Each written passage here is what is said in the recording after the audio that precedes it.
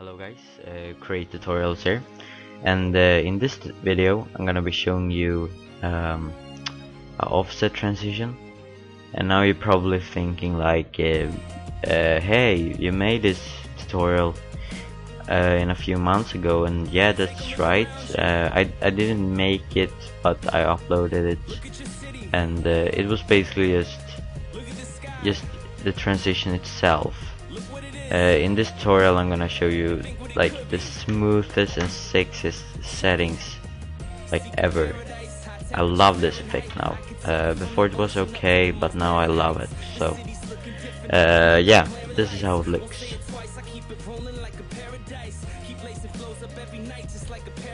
Like it goes really slow at the beginning, and then like fucking fast, and then really slow at the end. Just let's watch that again. Like, a really sexy effect. I love this now.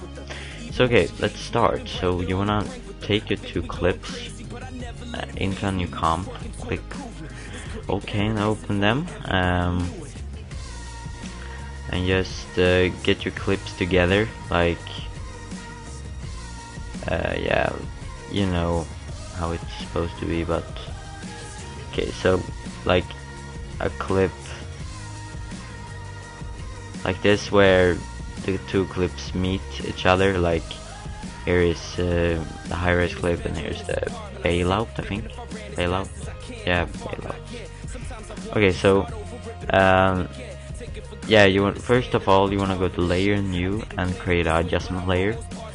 And then basically what I always do is click Control, Shift and the left arrow key and go 6, like click 6 times. So 1, 2, 3, 4, 5, 6. And then you wanna split it right there. And then go back to the middle. And then go 1, 2, 3, 4, 5, 6. Basically this whole thing is going to be 12 to 120 frames, I mean. So yeah, now I have it. So you want to search offset,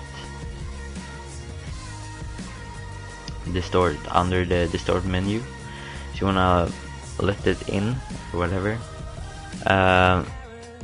and then you want to go to the beginning of this layer, and you want to go to the shift and center to, and click on the clock watch, and then you want to set the right number, because the right number is like where it goes down, and the left number goes left and right. So you can do both ways, but in this tutorial I'm gonna do this way. So I have the perfect numbers to this transition that you can always use. It's 3240, so 3240.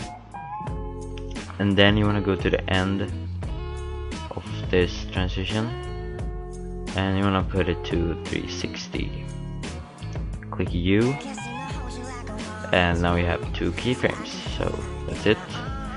So now you basically have the transition, but as you see, it doesn't look nice.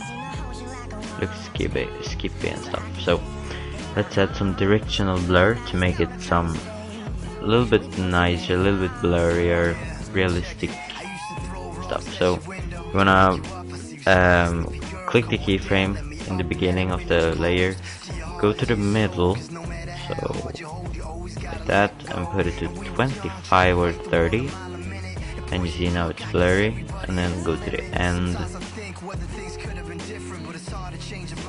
and put it to 0. And then I really use when it's very blurry, so I usually like to add Real Smart Motion Blur, and if you don't have it, this is a plugin you gotta download. And you wanna put the blur amount to 0.25. Like, that's how I like. And I'm just gonna change the scale of these 2 clips, so just easy scale. Okay, so now what we have is basically, yeah, it got some blur, but doesn't look that nice. So what we can do is just highlight all the keyframes that we have done, and then go right click keyframe assistant and PCs, and then you can click create a motion blur. Now when you scroll through, it looks pretty much a little bit better. But now I'm gonna show you the secret trick to get this smooth transition. So what you want to do is just open your adjustment layer, click U, and go to the offset and click the shift and center tool, and you want to click this graph editor, and then you get a huge I can't say this in English, sorry, but it's yeah, round thing. Okay, so you wanna click one time at the things down here, and then you get two yellow lines. You just wanna click and drag inside till you get around 80 is usually good. So just do that on both. So basically this makes like the clip starts very slowly, and then it goes really fast, and then it goes slowly at the end. So that's what it does. So now if we play this through, let's see here.